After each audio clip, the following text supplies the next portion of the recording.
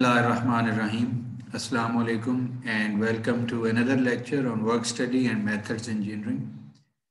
We are going to start module 2, that is method study, or we can call it operations analysis. We have divided this module into different parts. In first lecture of this module, we will discuss method study step 1, that is selecting a job for method study or operations analysis. And we will discuss the subsequent steps in the following lectures.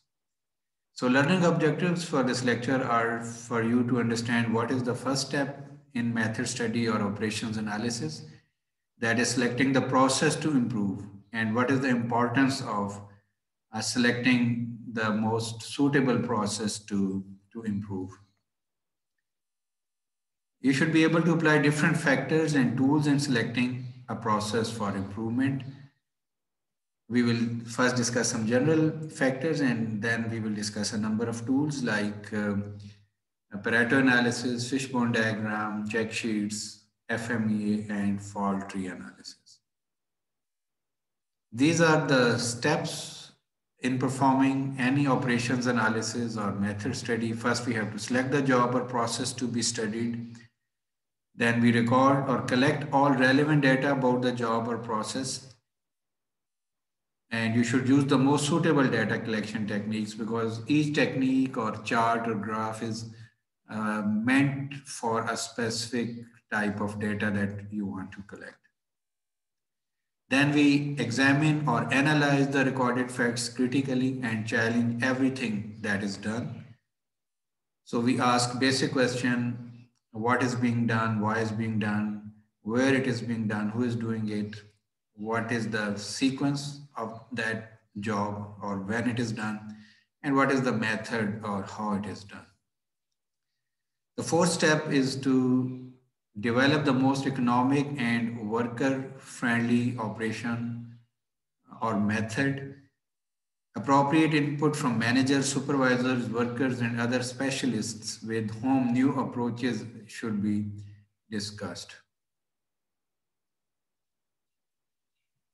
Then we define the new method or process and the related time and present it to all those concerned. So defining is very important step as well. And definition of the process also includes the time that is required to perform that process. So apart from the steps and sequence and precedence, the time is also important. Then we install the new process or method as an agreed practice with the allotted time of operation. And if required, training should also be provided to the people who will be performing that operation. And after that, we have follow up and maintain the new standard practice by monitoring the results and comparing them with the original targets. So these are the general steps for process design or process improvement or problem solving. So they can be applied in a variety of situations. Now this figure is very important. If we vertically draw the time that is spent to perform any task, then this upper rectangle is showing the minimum work content or the time required to perform a task. But a lot of time is added to this basic work content because of different issues. So some of the time is added because of the defects in design or specifications of product.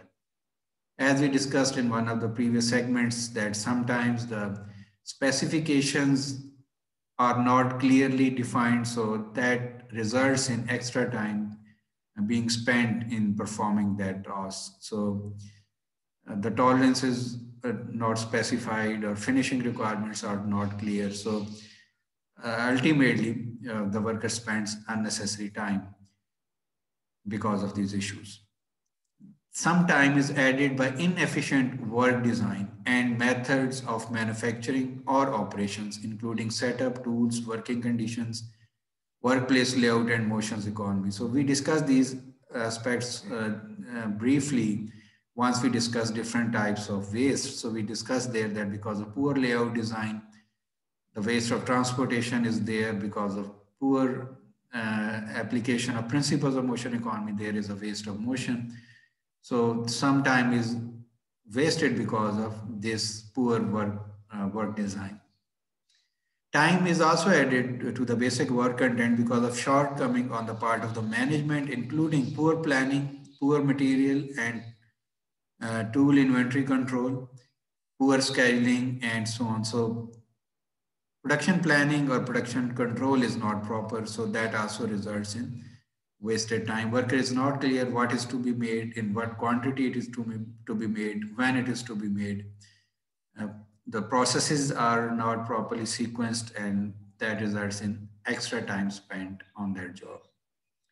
The time is also added due to shortcomings on the part of the workers, including working at less than normal pace, taking excessive allowance, extra time being spent because of low morale, because of inadequate training of the workers. So this much is added to the basic work content.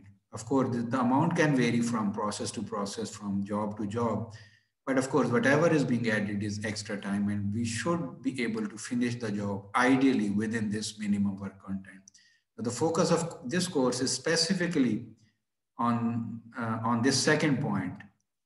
We can improve the productivity by properly designing the methods and to perform different tasks. So ultimately, we can improve the process and increase the productivity as well. But we will, of course, focus on other aspects like some aspects related to the workers and some related to management and planning as well. But the core focus will be on this second aspect, especially in second module that we are just going to start.